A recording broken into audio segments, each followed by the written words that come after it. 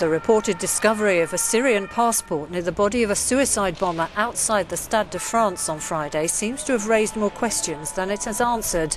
Athens and Belgrade have confirmed that the document belonged to a migrant from the northwestern Syrian city of Idlib who registered as a refugee in Greece and Serbia last month.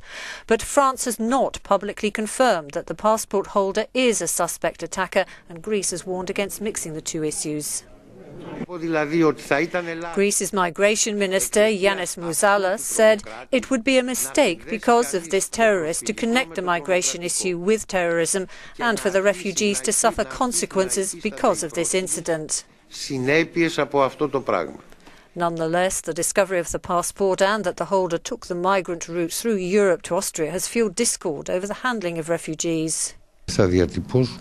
Greece's migration minister later said, "Our demand and our will is that the migrant and refugee influx from Turkey to Greece should be monitored on the ground, because if somebody gets on a dinghy in the sea, we can have no control at all." No connection to the Paris attacks has yet been proven, but if it is, it could change the political debate about refugees. On the other hand, ISIL may have deliberately left a Syrian passport behind, hoping to stoke European fears about migration.